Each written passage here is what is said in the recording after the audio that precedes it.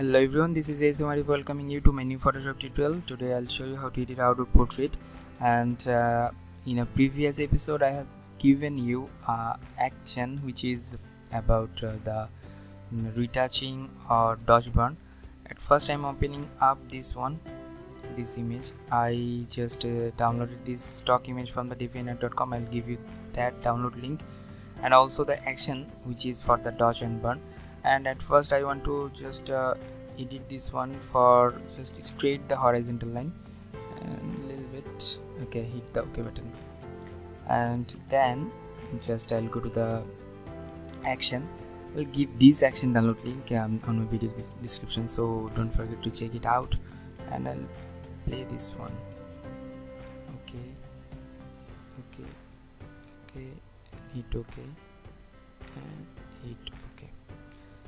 Okay, I applied the dodge burn for this image, and after that I'm making it merge by pressing Ctrl+Shift+Alt+E and just going to the filter and camera filter.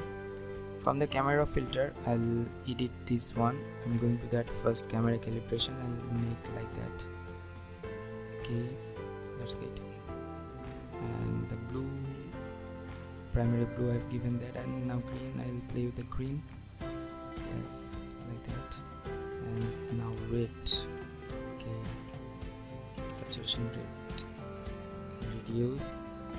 Okay, after that I'll go there and down the exposure a little bit. Okay, the highlight a little bit, down, and blacks also I'll give the clarity. And I'll go to the effects and amount of effects a little bit. Okay, haze and dehaze, and I'm going to the sharpening option, increase the sharpness and the luminance of noise reducer, contrast and color a little bit, and then hit the OK button.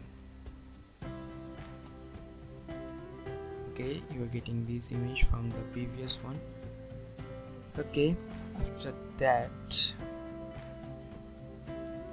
I'll go to the adjustment layer and color lookup, and from the color lookup I'll add the foggy color and reduce the opacity. Okay, that's good. And after that go to the curves. From the curves I'll take just place over there and making it like that. Okay, that's good, but I need to adjust this one, the curves. A color lookup, just reduce the fill. That's good. And then I'll go to the level options. From the level option I'll just make it like that. Nice. And then I'm making it group, making it merge. After that I'll go to the filter and Nick Collection Color Fix Pro 4. From the Nick Collection Color Fix Pro 4 I'll apply some effect over there. It's loading. Okay, here I'm using the cross processing options and lots of filters over there. You can use any of them, and from there I'll use this one and hit the OK button. Okay,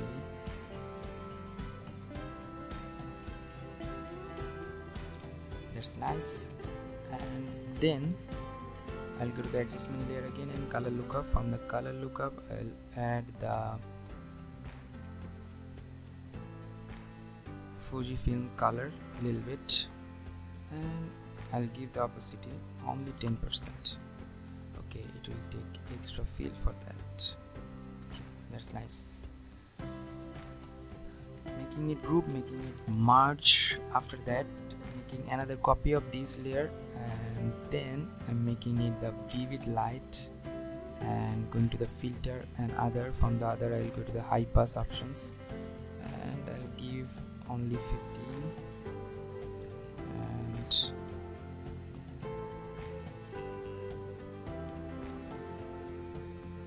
yes, increase a little bit. Okay, when you're getting the edge, please just stop adding values over there and hit OK. Okay, you'll get making it group, making it merge. After making it merge, filter and camera filter. In this image you are getting a noise over there, that's why I'm using these techniques. Okay, from here I'll go to the sharpen option and add some noise, reduce the luminance. Okay, and adding some amount of sharpness. Okay, that's good. And from the HSL option I'll reduce the luminance, actually saturation of orange a little bit, and increase the luminance of orange, and decrease the red. You'll get extra exposure over there. Okay, let's see what was the previous image. This one is our previous image. Now after editing that one, we will getting. Thank you so much. Thanks for watching my video tutorial. If you have any kind of question or query, please do comment on my video comment section, and I'll give all the actions over there. So don't forget to subscribe and share with your friends. And till the next video, I'm ASM Arif signing out. And